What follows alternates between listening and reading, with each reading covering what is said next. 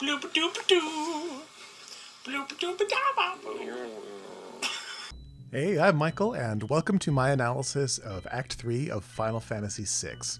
If you're new here, you might want to check out my analyses of Acts 1 and 2 first, and maybe even my video describing my method I'm loosely using for this analysis, or the video that Molly and I made about character themes. I'm analyzing the story of the World of Ruin portion of the game, including the end, so obviously there will be spoilers.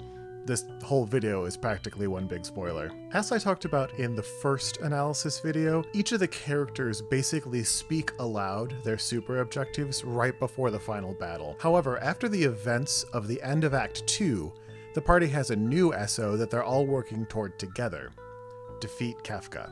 Other than working toward defeating Kefka, in Act 3, the characters basically all complete their SOs. I really like that Celes is the character who gets the band back together in Act 3. Celes went from what she thought was the height of her power before the game starts to quite a low in Act 1 when she's imprisoned. Throughout the rest of Act 1 and all of Act 2, things slowly start to get better for her. At the beginning of Act 3, though, things are lower for her than they've ever been. Just like Act 2 and near the beginning of Act 1, our point of view character wakes up in a bed with someone looking after her. It's an RPG cliche that the game starts with the main character waking up in their bedroom, and Final Fantasy VI does it 3 times pretty much. Cid seems so genuinely relieved that Celes has finally woken up, but he's obviously tired. To me, the relationship between Cid and Celes has always seemed a little forced, and since I like him so much less this playthrough after thinking about his actions a little bit more, I have basically no sympathy for him. I find saving Cid to be relatively easy, but I intentionally let him die this time just for the story beats. I like that there is no music at all in Act 3 until you go out into the world map, which you can skip until the end of the stationary island if you want. The track you hear on the world map, Dark World, like the story at this point, is bleak. The wind, the trudging organ, the solo piano melody, and then the 2 flutes help set the scene here perfectly. It's as if Celes really has taken Cid's line, "Maybe we're the only people left alive," to heart. My cover of this is what we've been hearing in the background of this video. I wondered what if the dying world were icy, and turns out that also makes it creepy. After Cid dies, Celes's outburst of emotion is understandable. She might be the only person alive in the world now. She goes to attempt to end her life. At the top of the cliff is a dead bird. Yet another bleak touch on this point of the game. As Celes's theme plays, she leaps off the cliff to the left, in the same direction that she throws the bouquet of flowers in the opera scene.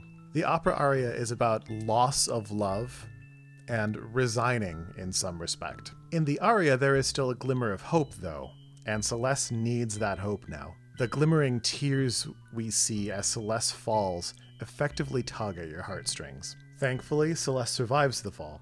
She washes ashore on the beach and finds a bird that has been bandaged. Forever Rachel plays, letting us know the connection Celes made from seeing the bandage. It strikes me a little odd that this is the theme that plays, though. It's connected with Rachel specifically, not Locke. But this theme playing here cements the idea that the theme is not Rachel's. It's about how Locke feels about Rachel. I suppose that this is the only low-energy version of Locke's theme that exists. This theme's use here works like a traditional leitmotif if we think of Forever Rachel as a version of Locke's theme.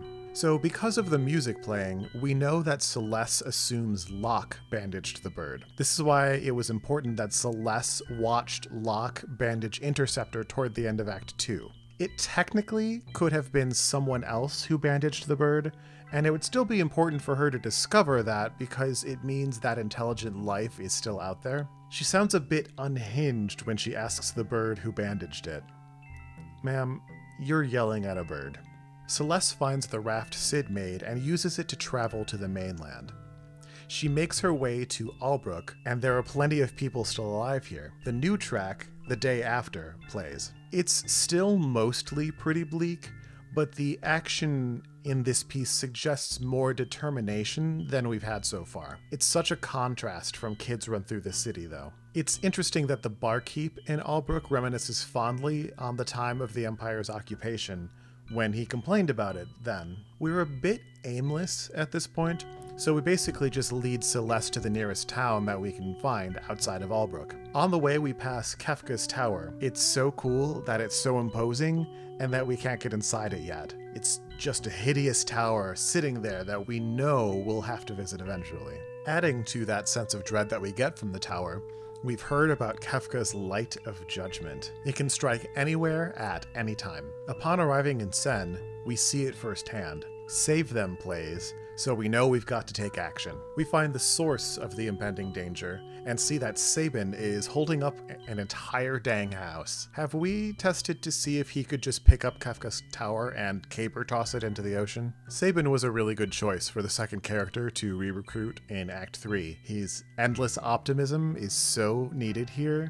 He has no real specific ties to Celeste, and he just wants to get the gang back together. With Sabin, Celeste heads out to see who else they can find. It's so interesting that you have to explore this brand new world by foot for now. It makes you really focus on how different and dangerous everything is compared to the world of balance in Acts 1 and 2. The pair come across Moblise. This place is totally wrecked, to the point that only 2 buildings are functional, most of the town is flooded, and we have to enter and exit the town from a completely new place. Albrook and Sen were mostly functioning the same way as they were before the end of the world. There's no sign of any people here in Moblise, and no music, just a strong howling wind. In the basement of one of the 2 surviving buildings, you find all of the people of Moblise, and they're all children. We hear The Day After, the new town theme, until we find the one adult alive here, Tara. She tells us about how the Light of Judgment destroyed the town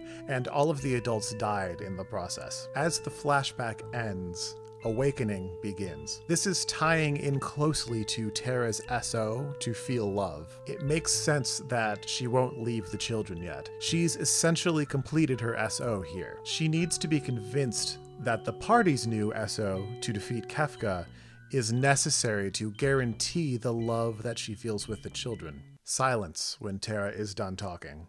You awkwardly leave the scene in that silence. Moblise is at one end of the Serpent Trench, and there's nothing we can do here currently, so let's make the trek to the other end of the Serpent Trench. Along the way, we pass the Fanatic's Tower. It's surrounded by mountains, so we can't get to that right now. Such a cool, exciting mystery to look forward to, though.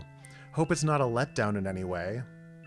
Upon reaching Nikeah at the other end, the party runs into Gerard, who looks an awful lot like Edgar, just with a darker color scheme. Kinda looks rad. Edgar should stick to that. It's so odd to me, though, that Celeste is doing all the talking with Gerard and not Sabin, Edgar's actual brother. When you do get to South Figaro, though, you hear Kids Run Through the City. This suggests that South Figaro was hit a lot less hard than the other towns. As you talk to the citizens, you hear that they constantly rebuild, and they're doing their best to keep the town in good shape. This is one of the most hopeful things in early Act 3. You follow Gerard and the thieves through the cave to South Figaro and into Figaro Castle. In the engine room of the castle, you have a pretty fun boss fight, and Edgar rejoins your party. With that, Sabin's SO is complete. He has reconnected with his brother, and this time it's for good. Time to visit the next new town, Kohlingen. In the cafe here, the party finds Setzer. He doesn't want to rejoin the party. It's funny, though, that Celeste, the character who attempted to end her own life, chastises Setzer for giving up hope. At the moment Setzer is convinced to rejoin the party, his theme starts playing. It feels great. Setzer's theme is so exciting. Setzer's line, "We're gonna get us another one." Airship, that is fist pump worthy. Daryl's Tomb is one of my favorite dungeons in the game. I love the look and feel of this place. The music playing here is Phantom Forest. This theme might be a little overused or at least poorly named, but the Phantom feel definitely works here in the Tomb. Daryl herself is a fun character. I wish we got to see more of her. Maybe there'd be some way to work her into the prequel. Her sprite even looks cool. Through the scene of Setzer's flashbacks, we hear Epitaph. Like Forever Rachel, this theme doesn't actually describe Daryl. It describes how Setzer feels about her. We know this because it is a more introspective version of Setzer's theme. The scene on the stairs is so cool. I love that we can walk past Setzer's memories happening in real time. When we talk to the present day Setzer then, he's very matter of fact. Watch your step. The music and the flashbacks are telling us what he's feeling though. The wreck of the Falcon was found a full year later in a distant land. A full year. Setzer didn't know for sure what happened to his best friend for an entire year. I can't imagine that feeling. Finding the Falcon gives Setzer some closure and completes his SO. I love watching the Falcon fly out of the water. Once we have the Falcon, we have new music on the world map.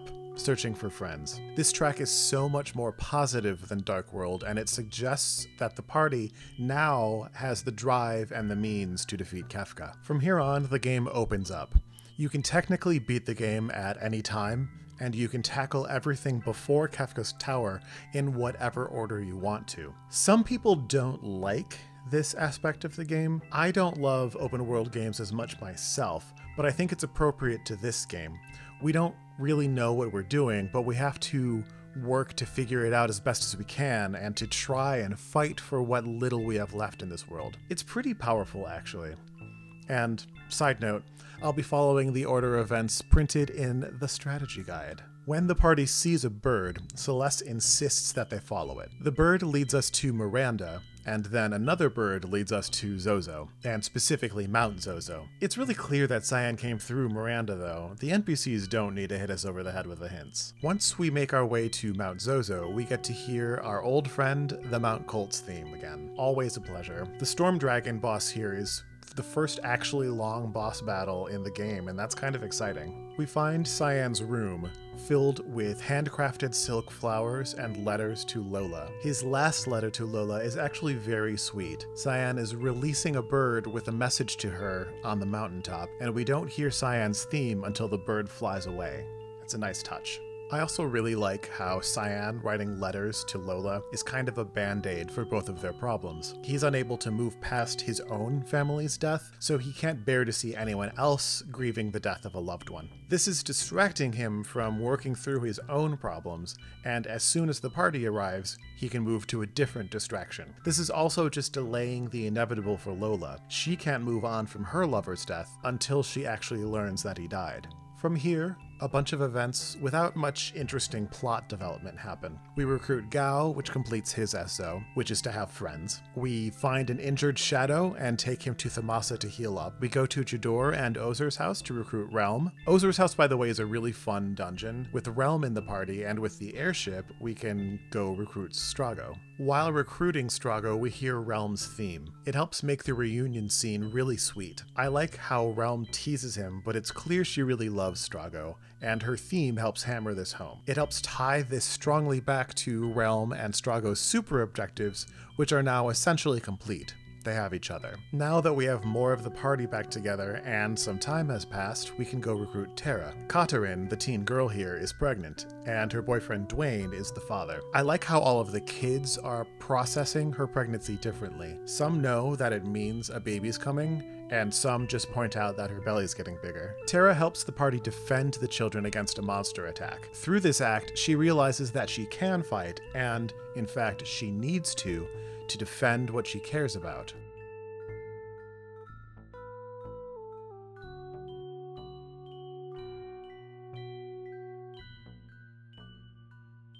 So, Terra's SO is complete. Next, let's head to Phoenix Cave. I wish Final Fantasy V had done something more like Phoenix Cave with the Fork Tower. It's a fun dungeon, until I got to the part where I missed one floor switch that I just couldn't see. The music playing here is Another World of Beasts. I feel like this theme too might be a bit misused or overused. In this case, is it telling us that the treasure here is magicite, or is it telling us that this place is kinda spooky? It's a fun little teaser that most of the chests in this cave are empty. When we finally see why that is, Locke is here. Celeste immediately asks if the Phoenix Magicite is for Rachel. These are the first words she's spoken to him since the end of Act 2. She's so preoccupied with her own vision of what would make her happy, a future with him. We take Locke and the Phoenix Magicite back to Kohlingen. It's smart that we don't hear what in the old Coot's basement this time. It's silent for much of the scene. His name is inexplicably now Patriarch, though. I like how the Magicite shatters, and at first it seems that Locke has failed, but then the Phoenix transparent overlay appears. It's simple, but really effective. As Rachel wakes up, we hear Forever Rachel. She can't stay though. With her line, "Today I set your heart free," Locke's SO is complete. Rachel disappears and the Phoenix Magicite is reassembled. However, I like to think that it's not just that the Magicite is whole again, Rachel is now part of the Magicite. I really like that Celeste is standing in the corner of the upstairs room of the Patriarch's house, like she doesn't know what to do with herself. When Locke comes up the stairs, she doesn't really know what to say, but it's clear that she cares for him. He says he's okay and he's ready to rejoin the party. As he turns around to face Celeste, his theme starts to play. It's telling us that this is true, he's not just saying that he's fine. It's also a really effective musical moment. It kind of got me choked up. His theme is no longer a mask, it's his heroic dedication to life and the living, especially Celeste. With this, Celeste's super objective is now complete. Outside the house, Locke gives Celeste the treasures he found in Phoenix Cave. It's a sweet little moment. The whole party will share everything, but this feels like it's all especially a gift for her, his new adventuring partner. Hey, let's swing by and pick up Shadow at the Colosseum. Ultros is here.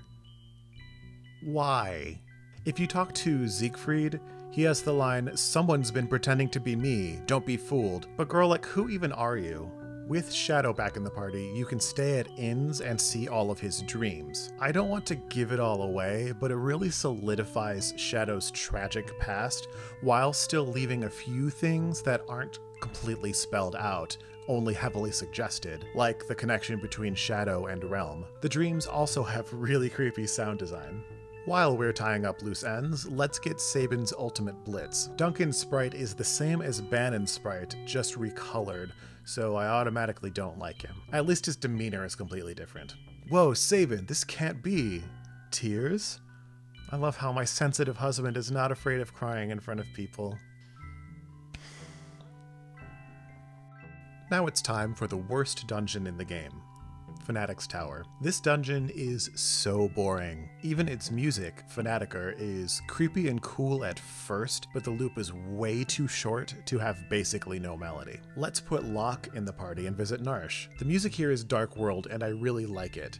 It makes this town devoid of people other than the old men locked in their houses and staying in bed seem even more bleak. It's fun that Locke can pick the locked doors. This whole sequence is really long though. Loot the houses, recruit Mog, leave Narshe and put Mog in your party, fight the Ice Dragon, which is an annoying fight but not that tough, fight Tritok, and then there's one more dungeon after that. At the end of this last dungeon, you can recruit Umaro. He doesn't really have an SO. His theme is appropriately surface level, just describing what he looks and acts like. I never once put Umaro in my party in this playthrough. I also picked up Gogo real quick. This dungeon is a little frustrating actually, but it's pretty short, thankfully. Gogo similarly doesn't have a super objective, and their theme is just colorful and clowny and mysterious. I also didn't use Gogo at all on this playthrough. I know they can be really useful in battle, but I found myself wanting to spend more time with characters with more fleshed out stories. Next, I tackled another pretty long sequence, Doma Castle. I like how when everyone but Cyan wakes up after sleeping here, it almost seems like he died in his sleep. Until what starts playing. It tells us that there are some hijinks afoot. I kind of hate that the trio of monsters are called the Three Dream Stooges, and that they're named Curly, Larry, and Moe. I love the look of the Dream Realm. I love how it follows nonsense dream logic. Phantom Forest is the music here. Again, probably overused, but it is spooky at least. When we get to the second area, the Phantom Train, the music is the same here as it was the last time we were there. I love the puzzles in this section. I get why there's a Magitech section next, but I don't get why we're in a cave. We have the Minds of Narshe music here, even though this is definitely not Narshe. It's nice that Elaine and Owain show up here to plead with us to save Cyan, but then Rexful is such a joke of a boss if you know that you can just use X-Zone right away. Cyan comes to, and his wife and son urge him to be at peace with himself and move on. Cyan's SO is complete now. After this, I beat the dragon in the Opera House and then headed to the ancient castle. Nothing really important to the plot happens here, it's just an excuse to get you an incredibly powerful Esper and an overpowered relic. The music here is the Serpent Trench. It doesn't really fit, but it's nice to use it again, I guess. I never have the patience to teach everyone Meteor from Odin before it gets transformed into Raiden. I like the story of Odin and the Queen, but I wish it were expanded more or somehow connected to the current story a little better. Note to self, in my prequel game, which I almost definitely will never actually make, Leo is obsessed with the myth of Odin and constantly mentions it to Celeste. I also completed the Ebot's Rock quest. What a lazy dungeon. It's not Tower of Fanatics bad, but it's not much better. I didn't even get Grand Train. I tried to slowly take everything out and use only physical attacks, but Hedon just never cast the spell and I killed it. Oh well. Now that pretty much everyone's SO is complete, it's time to take on Kefka's tower and complete the party's combined SO. I love that this tower is a mix of things from Vector, lots of machinery, but also bits of earth held together by magic. It's imposing and confusing and threatening, and Last Dungeon, the music playing here, helps set that mood. I like that it seems to take some slight hints of Kefka's theme and weaves them into something scarier and more powerful sounding. I love most of the boss battles here, and it's great to get to hear Fierce Battle again for them. The designs of these bosses are mostly great. I especially love the statues' designs. The goddess design especially is fantastic, especially with the allusion to Revelation that it seems to be. The dragons, though, are a complete letdown, and they really have been throughout Act 3. When we finally reach Kefka, we hear Fanatiker. Great.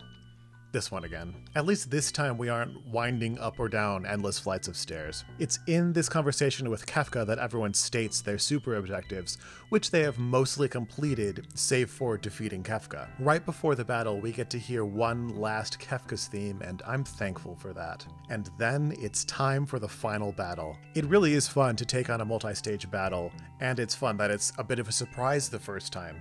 You just keep going up and up and up, facing beings that are either imposing, disturbing, or intriguingly religious coded. And of course, we hear the incredible Dancing Mad throughout this. Honestly, I think this is the best track in the entire series. It matches how the boss is also imposing, disturbing, or religious coded. I could gush on and on about Dancing Mad, but it would take me way too long to notate the entire thing and give it a full analysis. I checked to see if anyone else had created an analysis of Dancing Mad for YouTube, and what do you know? My favorite YouTube music theorist, 8-Bit Music Theory, made a video about it. It's linked in the description below, and it's excellent. Check it out. He actually has a series of 3 videos on the music of Final Fantasy VI, and they're all good. After Kefka is defeated, the tower, which had been held together by magic, begins to crumble. The party has to rush back to the airship, just like they had to rush off the floating continent. Hopefully it doesn't end in disaster this time. Terra decides to lead the party out in her Esper form, even though magic is slowly leaving this world. This gives the party a new pair of main objectives for the finale: escape with their lives, and make sure Terra survives too. On the way out, most of the characters have added little scenes that relate back to their super objectives or other character traits throughout. Cyan achieves some personal growth and learns to operate a simple machine. Setzer uses his risk-taking style to benefit everyone. Sabin solidifies his completed SO by being such a nice guy to his brother, supporting him in a way he always knew he could, letting Edgar lead where he wouldn't have been as capable. Locke once again gets an opportunity to protect Celeste, thus not repeating the cycle that he had with Rachel. Relm gets to further connect with Strago. Shadow makes peace with his past and completes his super objective finally. Throughout all of this, we've been hearing the ending theme. It's another brilliant piece of music that weaves together all of the character themes from the game. The most successful moment is when Locke and Celeste's themes are intertwined. Check this out. It starts with the standard first 8 bars of Celeste's theme in the oboe.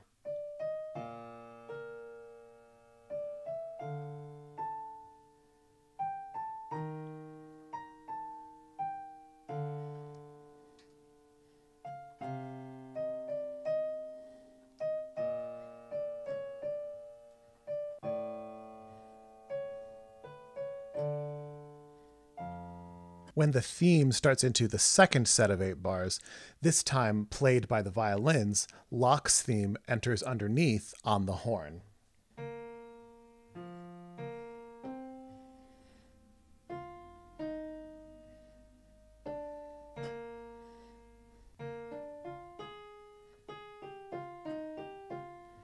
This is another supremely operatic moment.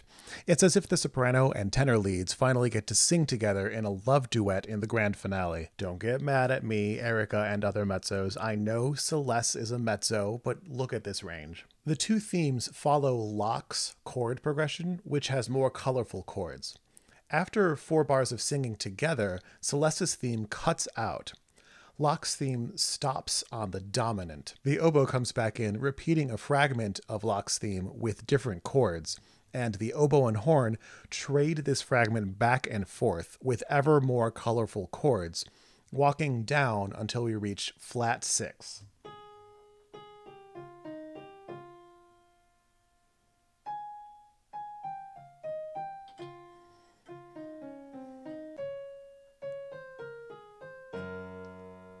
Here the theme starts over with the horn and strings playing Locke's theme in octaves.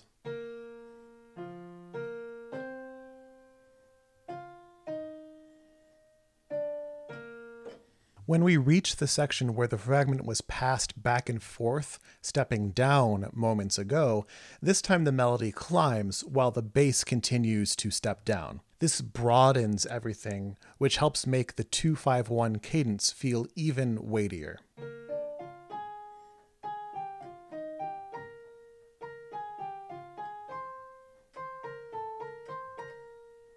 Side note, if you have any questions about any of the chords I used, write them in the comments below. I might have an answer for why I wrote something the way I did, or I might have just made a mistake. I love that Setzer watches Celeste and Locke's moment together.